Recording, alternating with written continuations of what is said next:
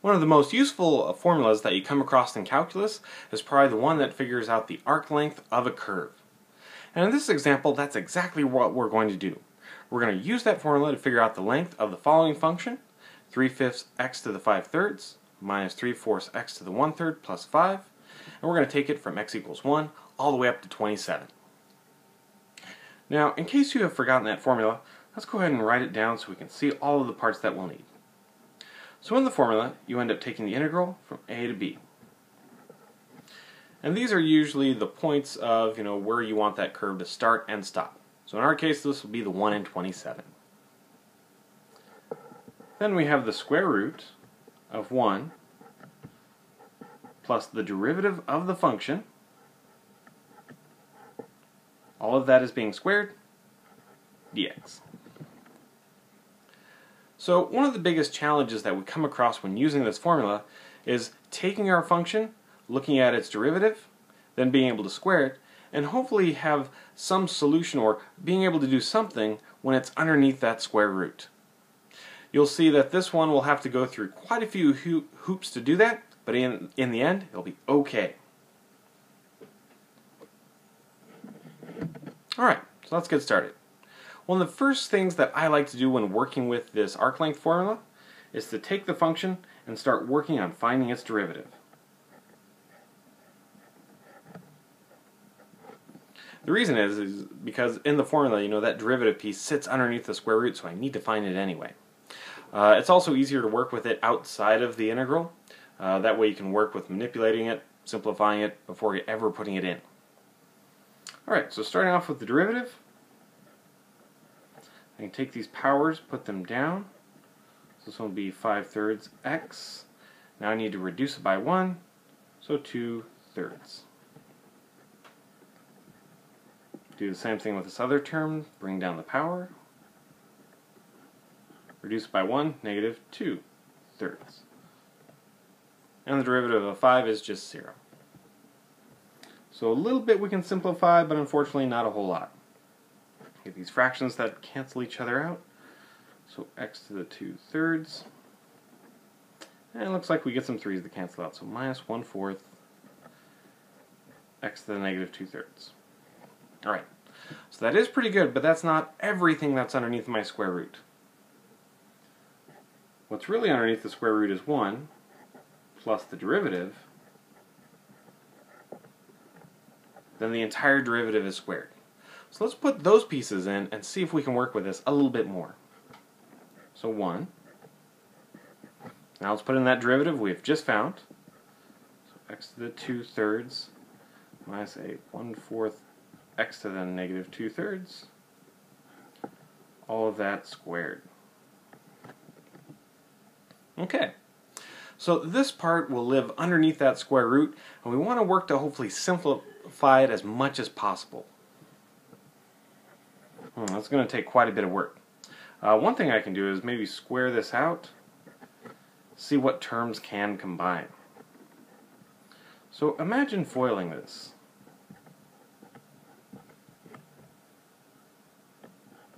Here would be the term. I'm going to write it out one more time just so I can see my first terms, outside terms, inside and last.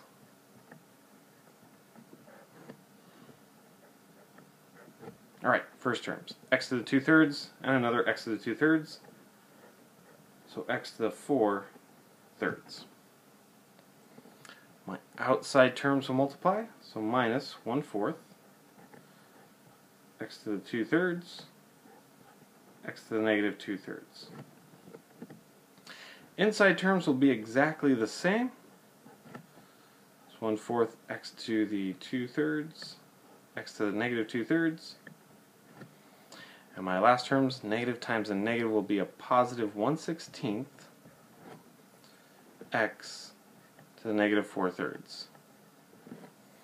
Alright, that looks like quite a mess, but actually we're getting some nice things in here that will simplify. First, look at these coefficients, or look at the exponents on the x. Since they have the same base and we combine them, that'll be just x to the 0.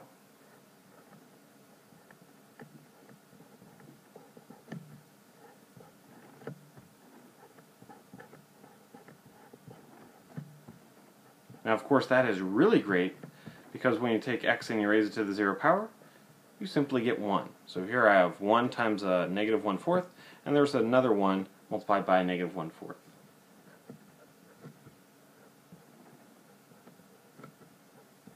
So minus a quarter, minus a quarter.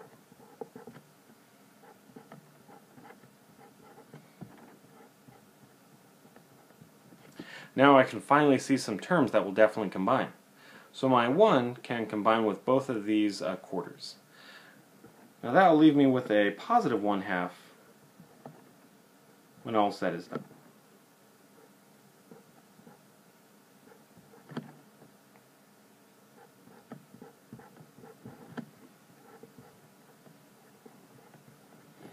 Alright, now this does look pretty good. It looks like we've simplified it as much as possible. But remember, this part will get into the square root. So we want to continue working with this and hopefully turn it into something that the square root can then simplify further with. One interesting thing that you can do with this thing is actually factor it. It may not look like it factors in an obvious way, but watch how I can kind of go back through my steps and reverse them, and it'll lead us to what this factors into.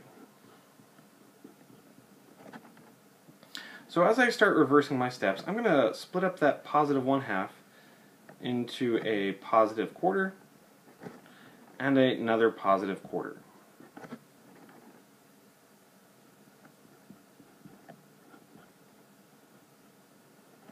Alright. Now I'm going to put in some more x's. I'm going to put in an x to the 2/3 and x to the negative 2/3. You'll recognize that those are the same x's that were in there, and that normally we just combined them and made them 1. So in this case I'm reintroducing them back in. Really I'm just doing that so I can see how this will factor a little bit easier.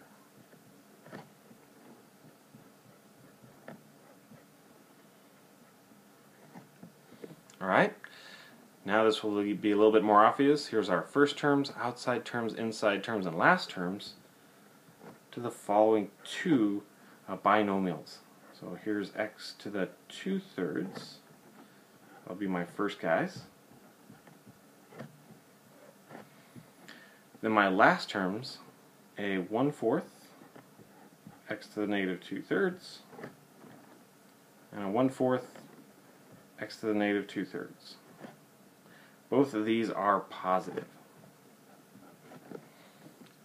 So yeah, that is actually what we had before. The only difference is now these are positive on the inside, and they're exactly the same. So I can write this as x to the 2/3 plus a 1/4, x to the negative 2/3, all of it squared. Now that's going to be really great to put underneath my square root because of this square. The two things will cancel out and my integral will be nice and easy to compute.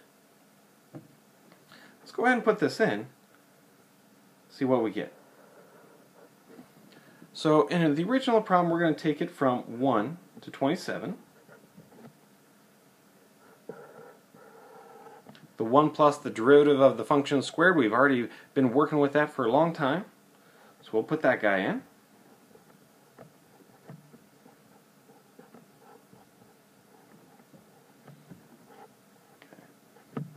And our dx. So this is where we'll start on our integral. Very first thing that you want to see is that we don't have to worry about this square or now the square root.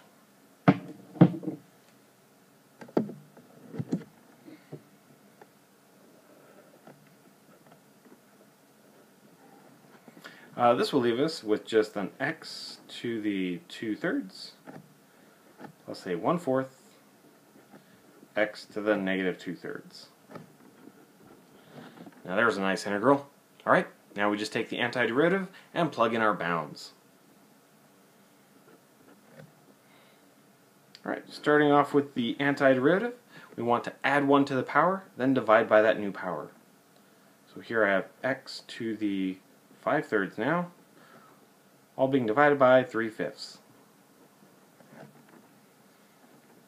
Let's see, add 1 to a negative 2/3. This will give us x to the 1/3. Then when we divide by a 1/3, that's the same as multiplying by 3. So a 3/4 out front. Again, going from 27 to 1. Okay, looks pretty good. Let's plug in our top bound and then our bottom bound. So 3/5, 27, 5/3, plus 3/4, 27 to the 1/3. Okay, so there's our top bound, minus 3/5, 1, 5/3, plus 3/4, 1, 1/3. Alright, things are looking pretty good. Let's see where we can simplify this.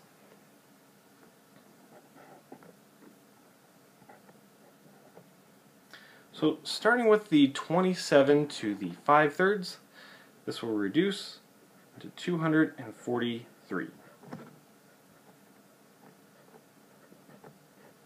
27 to the 1/3, well, that guy is just a 3. Not too bad. On to the second pair of brackets. 1 to the 5/3 and 1 to the 1/3, both those guys are just 1. So here's my 3/5, and here's my 3/4.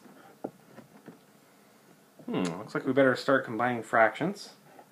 So I'm going to multiply my 3 and the 243 together. 729. Plus, multiply my 3's, 9/4.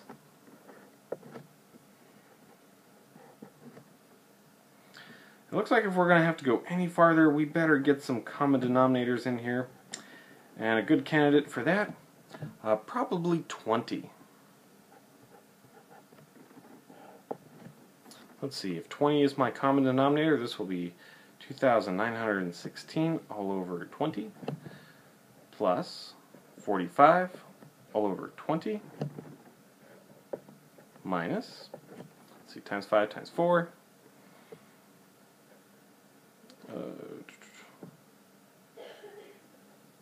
12/20ths,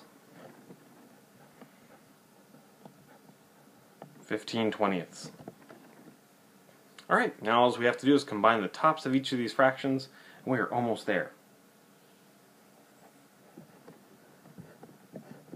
Combine the guys on the left and the guys on the right.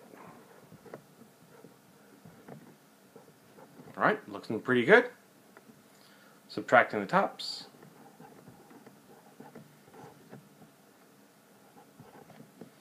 Almost done.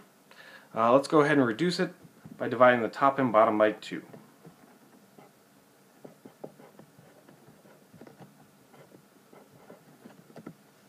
Alright, I think that's about as far as we can go, since 2 and 5 are the only things that are divisible, or that go into 10, and neither of those would go into 1467. So at this point we can stop, and this represents the arc length from 1 until 27.